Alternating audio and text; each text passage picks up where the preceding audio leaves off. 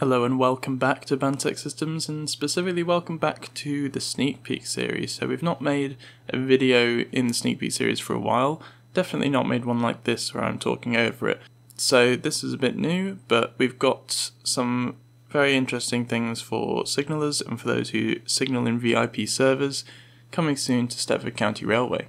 So let's just jump straight in and I'll show you the new manual signalling interface for Stepford County Railway.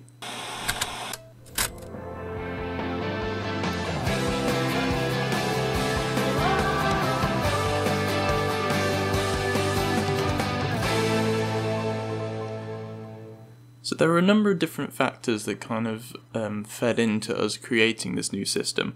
One of those being that we wanted larger zones for signallers to control. So the desks before just covered quite a small space, which if it was a busy space that would be very, very interesting, but if it was sort of more towards the LIN area and that kind of thing, there wouldn't be that much to do on the boards that you had. So to create that without having loads and loads of different screens around you that you'd have to be toggling between, we decided to go with a kind of a panning and zooming sort of thing, so that you could zoom out and see the entire zone that you were covering on your screen, but could also zoom in right the way down to kind of to have one or two stations on the screen. Now that wasn't the only factor that made us want to redo the system, and so some other things that we received in feedback from signallers was they wanted more information. Just generally all around the board, more information about the platforms, more information about whether or not there was a dispatcher, a guard, where the trains were, all that sort of thing. So we've kind of built this whole system around information and just the signallers having everything that they need to be able to signal effectively, whether that's a beginner who is just sort of changing signals one by one without much thought in a VIP server, for example, or whether it's one of our experienced signallers who is very good at prioritizing different trains based on how late they are, where they're going, how fast they travel, that kind of thing. So I will show you each of these screens one at a time. So let's start with the platform allocation screen. So this one is very useful, particularly because we have a panning display now, and so there can be quite a few stations that are not on your screen. So it's good to keep up to track with what's going on at all of these different stations, know if one needs your attention, for example. So as you can see, we've got the station, we've got the platform number for that station, we've got its status, whether it's vacant, occupied, ready to depart, that kind of thing. If there's a guard there when the train is in the platform, if there's a dispatcher allocated to those set of platforms that I'll show here, and which zone it is. Now, the reason for the zone thing we'll come on to a little bit later with some of our future plans for the system, but currently we're in Zone A, so it's showing us all of Zone A at the moment. Now we can filter the station names, so for example if I just wanted to see ones with Stepford in the name, there we go, I've got Stepford Central and Victoria. If I for example wanted to see Beachley, I can start typing that in and just see those. So that's also very useful, particularly for large zones that will have a lot of different platforms. As you can see, Stepford Central's got 15, so that takes up probably an entire page on its own, yeah. Now each platform, that's not the only information that we can get. If we actually click on one, you can see it pops down and shows us a bit more. So if there's a train there, it will show you the time that that train is scheduled to depart from that platform. And a little bit more information about the guard and the dispatcher. So it will show you the rank of the guard and the rank of the dispatcher that are currently allocated, just in case you needed to know that information. And then we've got these two different options for looking at the camera and looking at where it is on the network. So I'll leave the camera for now, but let's just jump to the network, and you can see it selected it zoomed to that particular platform, Beachley Platform 1, and it selected it. So that brings me on nicely to this next screen, which is the main network screen that you'll be using a lot of the time.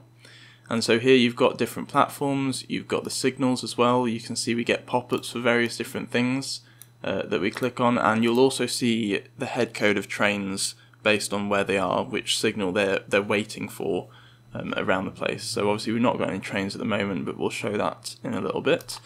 So again, if you click on the platform, it'll tell you bit of information about which platform it is. Down here, driver only operation, that will change to dispatcher active if there's a dispatcher there, and it will show if there's a guard as well, and if there's both, it will say that there's both. And again, the option to look at the camera.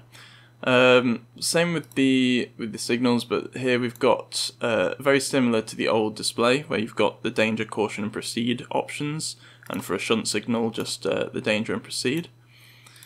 It'll tell you what kind of signal it is as well, which is quite useful. So this is a 3-aspect signal.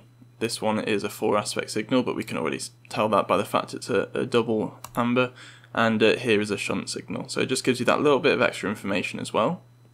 And if we click on these 3 dots, it opens up this side panel, and here again we've got the controls down at the bottom, but we've also got a visualization of what the signal looks like. So if I click on one of the double yellows, for example, you can see that's what the driver would kind of see in terms of the signal. The shunt ones, obviously we've had to kind of represent them a little bit differently, just because we couldn't really fit the shunt kind of shape in there. But that's similar to what you'll see on the driving HUD when you're also driving, so at least that's familiar. Then we'll show what trains are perhaps waiting at that signal. So if there's a train that is waiting to pass the signal, perhaps it's danger or perhaps it's just on approach to the signal, it'll tell you a little bit of information about the train, it'll tell you kind of what the operator is, that sort of stuff. So we'll show that in a bit as well when we get some trains on here. It also shows you the trains that are currently in the block. So we spoke about this a little bit on one of the behind the scenes videos on the new signalling system, but you can potentially have more than one train in a block, which sounds strange to start with, but let me see what kind of example we can do. So this signal here, C059. Now if you think about this signal, it needs to be read if there's a train that's obviously heading this way and hasn't passed this signal yet, if there's a train going this way and hasn't passed this signal yet, or if a train has passed this signal and is crossing over. Now there could be a train that's come down this way and a train that's going over here at the same time, because those two trains won't conflict with one another. However, they both cause this to be dangerous, so you'd have both of those trains in here, and both of those need to clear from that block before that one can go to anything other than danger. Now if you've ever signalled with the old system, you've possibly seen danger lock, which is where it forces you to be in danger, it won't let you select the other aspects. That's what happens when there's a train in the block. Okay, associated platform. Now for ones that are platform signals, we now have a little bit of extra information where we've associated it with a particular platform. So in this case, City Hospital Platform 1. And again, it's kind of just a shorthand for the stuff that's on the left screen, but it will just show you whether it's driver only, whether it's dispatcher, whether it's signaller, and it just tells you the name of the platform basically. Now that will also change colour with the platform. We'll have a look at how they change colour later as well. And yeah, I'll just show you that, look how the different things are working, and you can see it reflected up here, in the text here, on this pop-up, and also down here. So there's lots of different places where you can see what a signal's doing. Hopefully helpful for people who have any kind of colour blindness as well, particularly with the diagram up here, so that if they're ever unsure, they can see exactly which signal's there, and obviously it's written in text as well. So there's that. Now I'll show you the camera whilst we're here. So we've added, this is another feature that Signal has asked for, but we've added the ability to sort of CCTV style look at what's happening at each signal and also each platform. And so if I click that, we go into this kind of CCTV mode where we've got quite a wide field of view. We've got this kind of old style CRT screen kind of vibe going on. And you can also rotate it so that here we're looking back, kind of what the signal is seeing, I suppose. And here we're seeing, if we were a train approaching the signal, what we might see. That's useful for debugging, perhaps, if you think there's something wrong with the system. So it's very useful for us just to check that signals are changing to the correct aspect that we've selected. But also it's useful if you just want to see what's going on at a particular signal. There isn't very much information on the signalling display in terms of the actual movement of trains.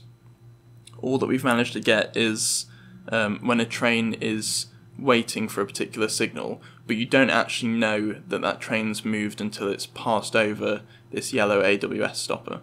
So having the ability to just look through the camera and see what's going on, why aren't they moving, I've given them a green signal, you know, you can just hop into this view and have a look. So let's close that. And let's now have a look at the third screen, which is the train list screen. And this, if there were trains in the game, it will have every train that is in the game on here. However, if it's outside of the area that you're controlling as a signaller, you might not want to see it. It might be a bit distracting. So you can select that, and that will essentially filter the train so it only shows the ones that are in your zone. So then you've got the ID, which is the head code of the train. It'll show you its next stop, its status, which is to do with timeliness. So it'll show you if it's on time, if it's a few minutes late, that kind of thing. Its final destination, the driver, and whether or not it has a guard, and then obviously the zone. Similar to the platform one, you can click on these and it'll show you more information. So we'll come back to that once we've got some trains. So I thought it'd be interesting to show you kind of the panning and the zooming.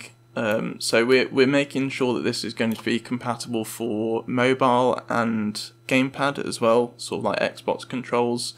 Whether or not you'd want to signal on Xbox itself is a different question because you can't actually chat on Xbox. But if you, for example, plugged an Xbox controller into your computer, you'll be able to use that. Now, I've not set up all the signals for this part. Obviously, I've only set it up to Stepford Central just while we're still testing. But you can see this kind of blue outline around here. Now, that is your signalling zone. And so we'll be splitting the map into a load of different zones. And essentially, you'll just see where the border for your particular zone is. And I think we'll add some sort of more indicators to show you which side of that line is your zone, because obviously if you're quite zoomed in, for example, it's not necessarily obvious which side is your particular zone. Now, signals outside of your zone, you'll be able to look at, you'll be able to see what they currently are in terms of their aspect and things like that. You'll be able to see what trains are waiting, who's in the block, all of that stuff you'll be able to see. You just won't be able to change the aspect of the signal with the controls. So it's quite similar to this one actually. It will show a label that says out of zone. Okay, so the reason why we've also done it like this, and this again was a bit of feedback from signallers and also some ideas from us, is that if you're a very experienced signaller, you might want to kind of preempt certain trains coming into your area and set up the signals ready for those. So before, you would have to possibly jump off the desk, reset all the signals, look at the big board and see what's going on there, or you'd look at the old train list and hope that you can figure out where that train is and when it's going to be coming into your area. Now it's a lot easier because if you imagine the rest of the map being created here, you'll be able to see those trains approaching your area, going through signal by signal. And you'll be able to click on those trains as well and see more information about them, see what line they're on, see what route they're doing. You'll obviously see their head code, so you'll see whether they are skipping certain stations or not. And so you'll be able to prepare your zone for that train to come into it. So that'll be very useful. And finally, the main control is obviously just this X button here, which then just takes you back out of the desk and resets it all. Now, one thing that we have seen that some people did mention is that you can't see the screen when you're not sat down. Now, the reason for that is because there's a lot more going on the screens now than there were before, and we don't think it's necessary to run all of that programming on everyone's machines, especially because the majority of players won't be signalling in the live servers. So instead, we've made it so that it only loads up the screens and does all of the scripting and everything like that when you actually sit down. Now obviously that means that it's harder for other people, such as supervisors and things like that, to necessarily see what you're doing on the screens. So one of the things that we're looking at creating, and that is quite easy to create with the system that I've made, is to potentially have tablets or little computer stations where you can simply see the entire network. You can't control any of it, but you can see the entire network. And that's where the zone display on the platform allocations will come into it, because then you'll have every platform throughout the entire game on this screen, and so obviously you need to know which zone it's in. And they will be ordered by zone, then ordered by station, and then ordered by platform number. So you can see it's alphabetical by station. We could do location, but that would require quite a lot of extra sort of tuning to work out what order we wanted those to display in. So for the moment, alphabetical, but if signalers tell us that they need it to be a little bit clearer or to be in a specific order, we can always change that in the future, or possibly add it as a toggleable option, like we had on this screen with the showing trains in Zone A. Okay, so I'll show you what this looks like with sort of a driver-only operation kind of example. So we're going to get Island Line to spawn at the Beachley sidings and drive through down here through City Hospital. And I'll show you at City Hospital what it looks like in terms of when the platform's occupied, when they're ready to start, what it looks like if that's off your screen, like you've panned to somewhere else on the network, and what it looks like on these two side displays. So already we can see his trains appeared on the full train list, so I'll show you this first. Now this has got their depart time, their unit number, platform if they're allocated to a platform, which operator they're on, the driver, and the guard if present. Now you can see that there's no guard on here. You can see their destination, their next stop, their head code, and unfortunately the rank isn't quite showing yet, but there will be a rank icon. So you can see he's already arrived at City Hospital now, or is arriving. This platform will become occupied or allocated, as you can see. And there we go, it's occupied now, so it's white. You can see that it's occupied, but it is a driver-only operation. You can see their depart time, but they've got no guard and no dispatcher. So we can take a quick look as well. We can have a look at the associated platform here. You can see the expected departure again. You can now see the train that's waiting for that signal as well, with all the information. And if we view camera, there he is there. Now, I'll just set this to red to hold him for a moment. Now, when they're ready to depart, you can see it's flashing yellow here. It's flashing yellow over on the full train list as well. And this has now gone yellow, saying they're ready to start, and it's flashing here. So hopefully, no matter what screen you're on, you can see that. Now, if they're off screen, you can see that a 1 has appeared in that corner. And if I zoom in so it's more directly below us, you can see a 1 has appeared there. And that will count how many of those are ready to start that are off our screen, and it sort of indicates where you need to pan to find them. Now if we wait a bit too long, you can see it's now flashing red, and that means that they are waiting quite a while now for us to depart them, and we should probably change their signal as a matter of priority if we can do. So we'll change that and we'll let them depart from there. Now you can see the head code change to yellow along with the train list, and that's because they've become 1 minute late because of how long I held them there. That will change to orange and then to red depending on how late they actually are. Okay, so while we're waiting for someone else to come and join us so we can show you what it looks like when there's a guard and a dispatcher for a particular departure, let's just show you on this platform allocations, if Island Line becomes the dispatcher at Beachley, you can see that they've filled all the platforms that they are dispatching here. So you can clearly see which of your platforms have a dispatcher and which don't. And again, that's displayed there, and once fixed it will have the rank icon next to it. And again, we can zoom to that on the network and you can see that it says it has a dispatcher active, and that's Island Line there. So you can see the ones that don't still say driver only, the ones that do will say dispatcher active. Okay, so we've got a driver now. You can see he's just spawning at the moment. And I'll take this opportunity to show you what it looks like as a train's approaching a signal. So this will show up whenever they're waiting for a signal or on approach to it to pass through. So there it goes, the head code appears. Tells you the head code, the unit number, the operator, the destination, and the timeliness of that particular train. Now I believe this train is going to pick up a guard here at City Hospital before opening the doors. The guard has been picked up now, and you can see Island Line is the guard. And if we hop back over and click the platform, we can see that there's a guard active there. So when there's a guard active, you know that there will be some sort of dispatcher process. Whether there's a guard or a dispatcher, there will be some dispatch. So that's why it tells you whether there is a guard or dispatcher or not. And there we go, the TRTS again flashing yellow. You can see it flashing yellow over here, over there. So then all we need to do, you can see as well, this goes yellow here to show you that the platform's ready to depart. And it says that there's a guard active below, which I think we need to make that a little bit more orange, but we can tweak that. And then if we change the signal to be proceed, I imagine that they will probably do the dispatch procedure. You can see the guard over there in the distance. The doors are closing. The signal's green for them. And off they go.